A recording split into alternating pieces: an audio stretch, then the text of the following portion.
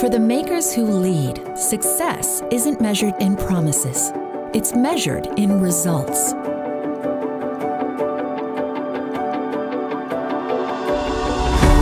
At Rockwell Automation, our 24,000 employees across the globe focus every day on delivering business results for our customers. Because with every result achieved, we realize the promise of expanding human possibilities. That's why we're Rockwell. Our customers make products and deliver solutions that touch all of our lives. And they partner with us to realize measurable, consistent, and profitable business outcomes, delivering the real results they and their customers depend on.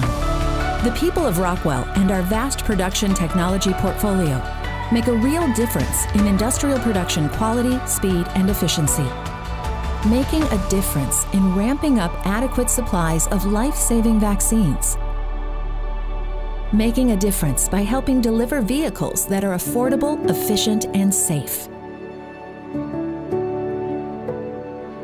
making a difference by engineering sustainability into every system and solution we deliver.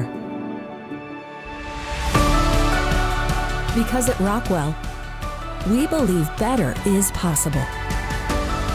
And the results we deliver add value for our customers every day, in every industry we serve. Our systems connect your company end-to-end with data-fueled insights, improving the decisions that deliver results and expanding human possibilities. Rockwell Automation. Results achieved.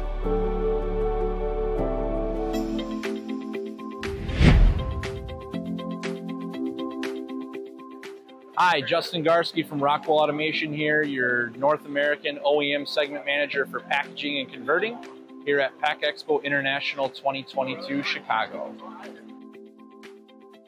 So behind me here, we've got what we're calling unified robot control. So in this example, we've got a Delta robot, which is run off of our VPL motors in our Kinetics family. And then we've got a Kamau Scara here as well that's also run off of Kinetics platform.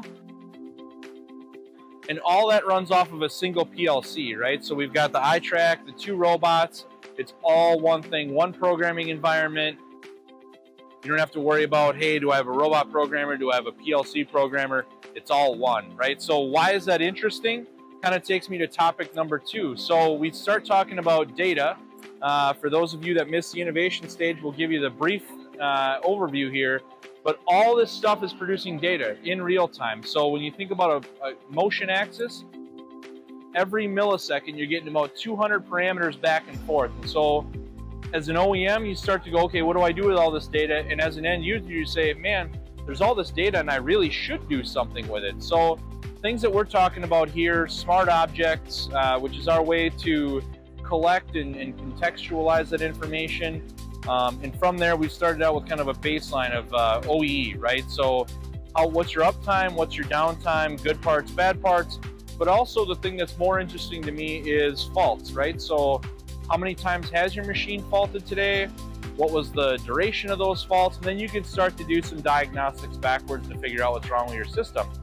So really cool. Data is where it's all going, and it starts with, you know, logics and getting everything back to that controller.